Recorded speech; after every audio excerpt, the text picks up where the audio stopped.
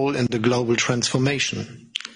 We have set sail to turn the 2020s into a new beginning, a decade of transformation and progress for our country.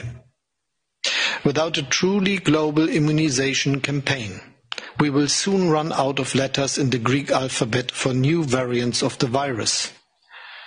But the good news is, thanks to far-sighted cooperation, we have the tools to break the cycle.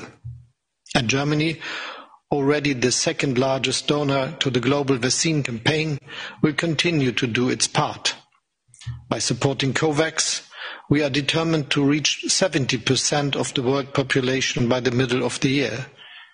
And as part of our current G7 presidency, we will focus on improving the international health infrastructure, including in countries of the global south. However, we need partners to join hands, particularly in the private sector.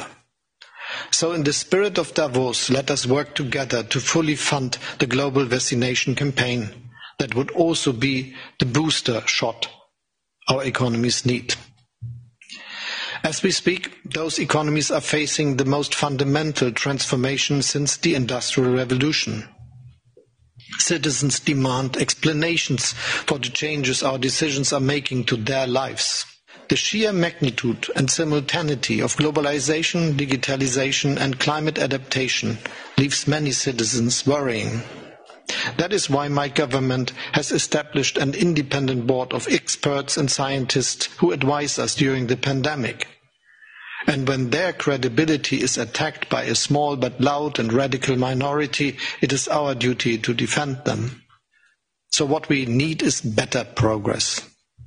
Progress that isn't measured just in its short-term results, but also factors in its long-term consequences and side effects. Because we know that change in a democracy only works if it is by the people and for the people.